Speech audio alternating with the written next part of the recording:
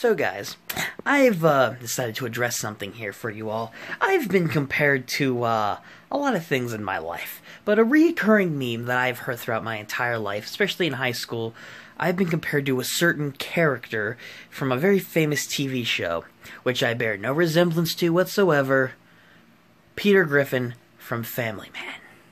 There is absolutely no comparison between the two of us whatsoever. I'm way more handsome, I am way more robust, I am way better spoken, I'm smarter, and I don't have a cringy Boston accent. Hey Lois, remember when I thought God Bond was actually a candy? Reminds me of the time I ate cotton at my local pharmacy. And just to prove how devastating this entire ordeal has been for me, I've hired somebody to show you just how I feel about this comparison and the pain that I have to deal with.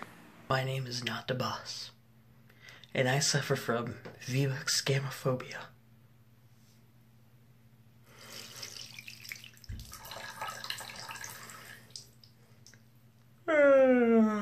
By the way, if anybody makes any memes of me concerning Peter Griffin or Family Guy, I will game end you.